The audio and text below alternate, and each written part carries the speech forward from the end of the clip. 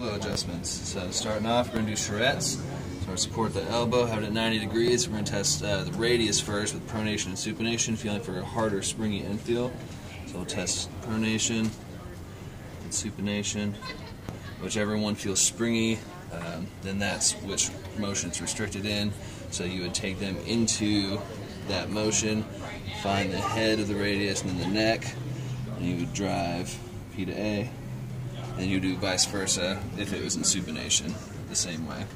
And to test the ulna, you feel here on the medial epicondyle for pain, and if there is some, then you would make a crook with your fingers here, find the olecranon, put them in extension, and then drive P to A.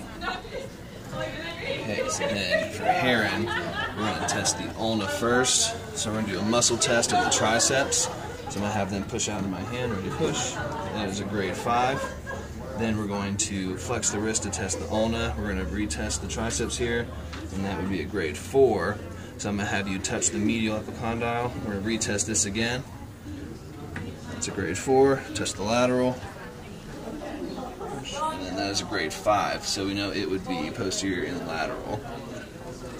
So then, to fix that, we're going to do the dog shadow contact to the lateral aspect of the olecranon, and we're going to drive P to. It's going to be anterior and medial. And for the radius, we're going to retest the triceps. It's a grade 5.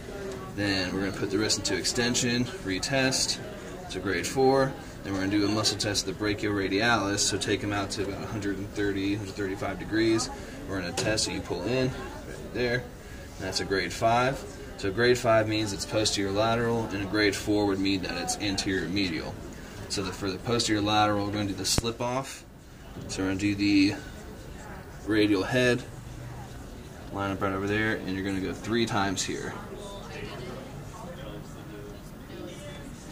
And if it were lateral, then you would get under the mobile wad of 3 here, and you would drive posterior and lateral.